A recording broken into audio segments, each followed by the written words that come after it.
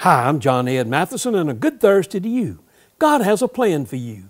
Gary Richardson wrote, "God can't use me, I don't fit the bill. I'm way too young, or I'm over the hill.